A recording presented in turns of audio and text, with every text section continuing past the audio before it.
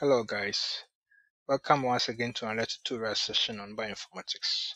And in today's video, I'm going to show you how to visualize genomes using the DNAPlotter. So let's look at the DNAPlotter.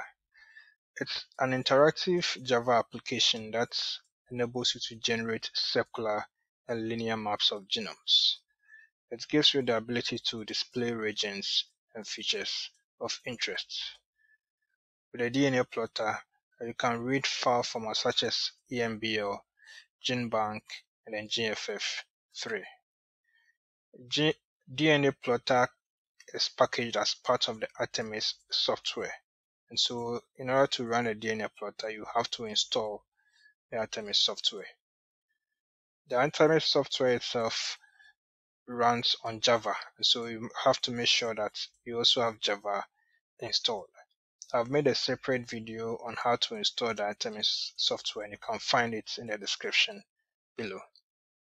For this tutorial, we are going to generate this genome map, which represents the chromosome of Mycobacterium ostrans AGY99 strain.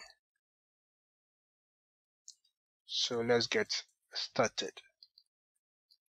So first of all, we need to get the genome.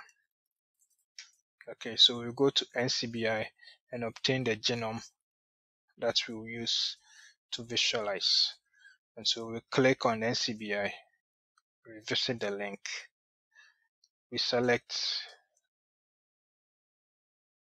the nucleotide, and then we search for the organism name, which is AGY99. We are interested in the full genome, the complete genome. So we'll scroll down till we get to this section.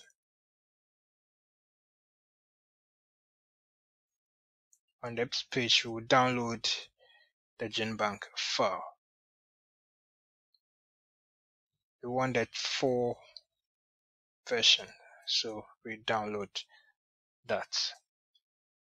We will now save our file.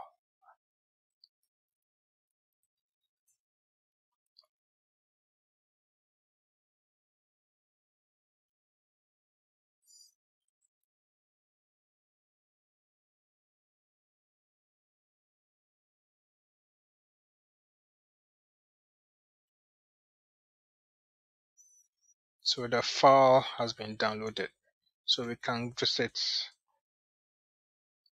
the desktop. This is where I saved the file. So once we have the genome, we will now open our Artemis on the command line. I'm using a Linux system, so ACT and then the Artemis will start. So this is the interface that will be shown. So to open the genome, go to File, we click on Open. We don't need this, so we close it. This is what we need. And then we now locate the file. Mine was on a desktop, so I'll go to desktop. This is the file, so I'll double click it, then it will be opened. The next step is to go to File again in this new interface, and then open in DNAPlotter. So this is where we now begin our visualization. So these are tracks. These tracks show information, and so we can modify it and customize it to show the information we want to get across. So let's first modify the track and change the colors. So to change, we go to Options, and then we go to Track Manager, and this is where we can make the modifications. We don't need a track 4 and 5, so we'll delete them.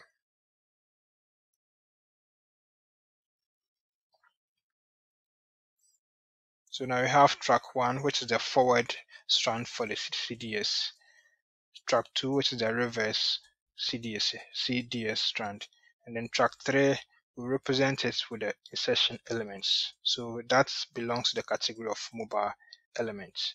So we scroll and then select mobile elements. After we've done that, we will now update the tracks.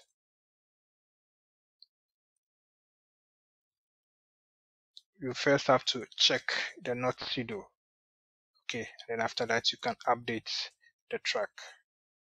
So notice that after updating, we have this showing, the black also showing. So the next step is to modify the color. So for the track 1, which is the forward, we want to use a blue color.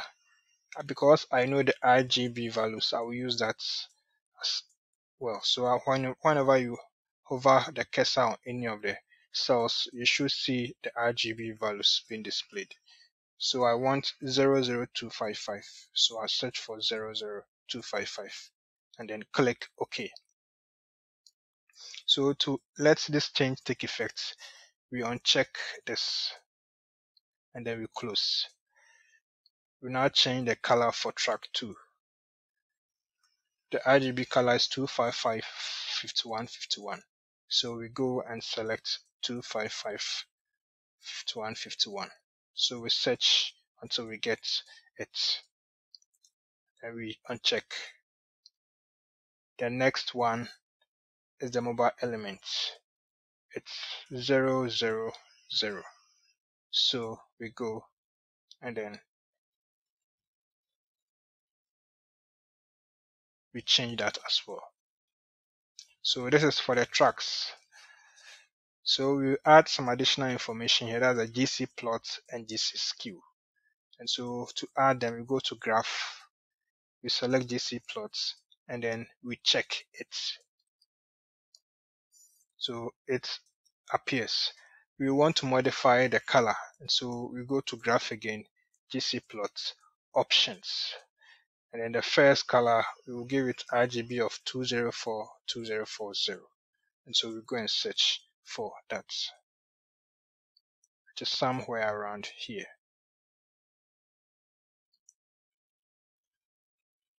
So we search for it here.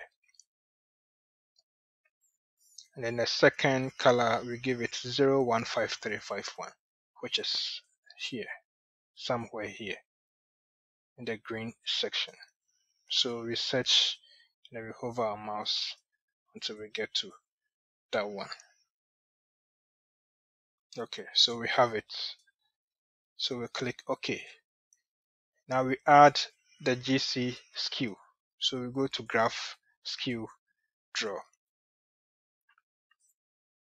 We go to graph again, skew, and then options to change the color. We use the same color as the GC plot, so 204 2040. Then the next one, 015351.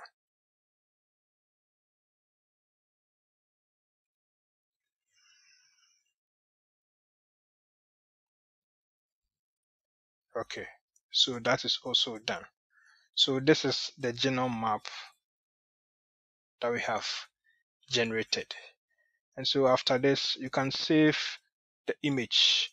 Okay, and to save the image, you go to File, Save as JPEG PNG image, and then you have an option to give it a name.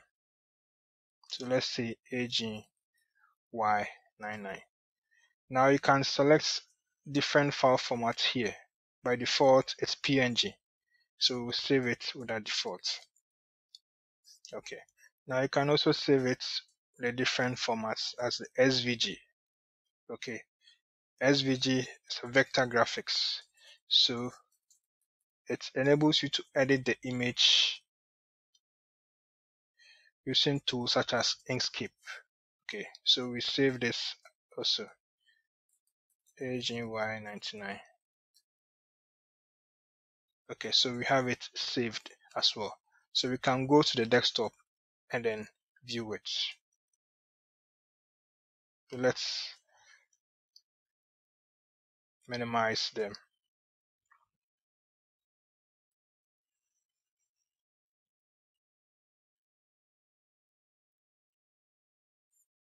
Okay, so this is the file we have. So we have the PNG and then the SVG format. So let's open it. Yes, so this is the genome map that we have created. And so if you have any other bacterial genomes or any genome in a gene bank format, you can also use the DNAPlotter to visualize. Okay, notice that in my presentation, I had some text in here. Okay, so this text you have to modify and then add that yourself. Okay, so with the SVG format, you can use the Inkscape to open it and also do the modifications there as well. I would also like to acknowledge the publication that is displayed on the screen. I got the idea to make this tutorial based on the article I read.